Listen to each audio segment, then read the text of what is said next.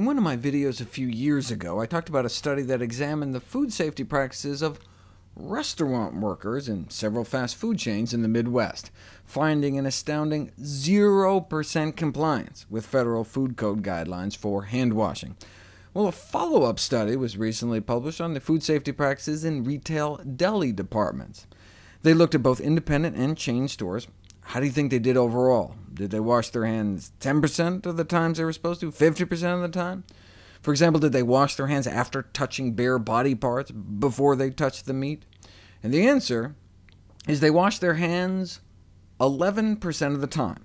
Better than the cynic in me expected, but still only about 1 in 10 times did they wash their hands when they were supposed to, though it was 1 in 50 at the independent stores. Only 2% compliance with hand washing.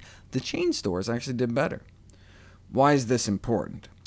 Consider this case report of occupational transmission of hepatitis C virus resulting from use of the same supermarket meat slicer.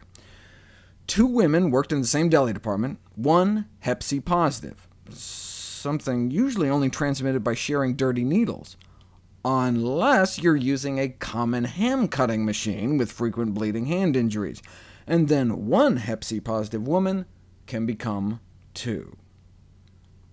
In previous years, I've talked about the potential to contract hepatitis from a virus in pork, but this time at least it wasn't the pig's fault.